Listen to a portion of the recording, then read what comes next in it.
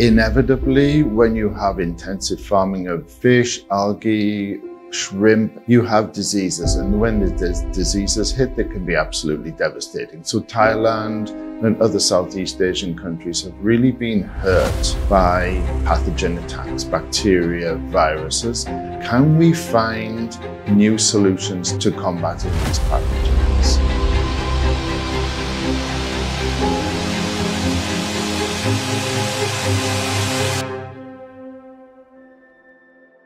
So microalgae represent a natural part of the aquatic food web. So they represent an opportunity to use a natural part of the animal's diet as a delivery system for delivering therapeutics, such as vaccines, to the animals. Because they're photosynthetic organisms, growing them and producing enough material to actually represent a vaccine could be done at relatively low cost, because the inputs for growing algae are simple things such as sunlight, CO2. We have a very sort of low-tech, very low-cost way of growing the algae using nitrates and phosphates that are actually waste products of things like the wastewater industry. Therefore, we can actually have a system whereby we're using very simple, readily available inputs to produce a high value output, in this case, a vaccine. Since 2018, the University of Kent and BIOTEC, together with University College London, have been actively involved in 2 collaborative funded projects that focus on using antiviral microalgae in aquafeed for disease control.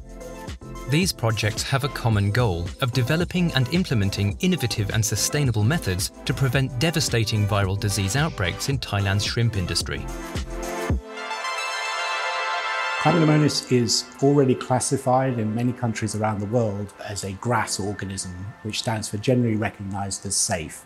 Chlamydomonas has been used as a model organism for studying algal biology for many, many years. So we have a huge amount of knowledge in terms of how to grow the alga, but also importantly, we have a whole suite of genetic engineering tools that allow us to engineer the alga to produce novel bioproduct, biotherapeutics such as vaccines that we can use to treat infection in shrimp and other organisms. So we are mimicking shrimp immunity called RNA interference. RNA interference, or RNAi, or somebody called RNA silencing mechanism. So silencing means you turn off the gene expression, means starting with double-stranded RNA molecules. And these RNA molecules that we produce would be specifically targeting the viral RNA. As a result, it inhibits the gene expression or protein translation of virus, and the virus cannot replicate itself in shrimp. Right now, we have successfully developed molecular engineering platform for production of antiviral algae. So we have the platform. If you have the problems in the field, we have the prototype algae against those viruses. Tested with both white spot syndrome virus, yellowhead virus, we can bring up the survival rate up to 70 to 80% compared to the shrimp without getting the algae. Currently, we have the algae powder that looks like this. It's ready to use. If you want to use it as a feed supplement, you can. Or you want to use it to formulate it as a feed as a functional feed, you can also. We can engineer or customize it for you, can produce the growth hormone. That's what the UK partners are working on. This could be applied to both fish and shrimp. I think it's having got to the stage where we are attacking specific shrimp pathogens.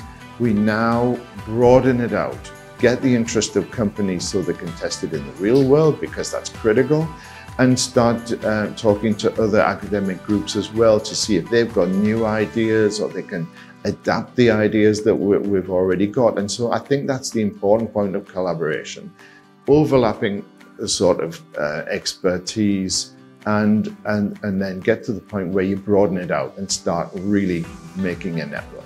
And the idea now is that we want to commercialize this. We want to take it away from an academic setting and put it in the real world. We're currently looking for the partners ones, feed mills, or biotech companies that have facility to scale up our products, large-scale production for commercial reality of this innovation. This research confirms that RNA interference technology effectively fights viral infection in shrimp. For practical implementation at the farm level, acceptance from both the public and private sectors is crucial. This unlocks the potential to boost production, meet global demands, and thrive in the export market.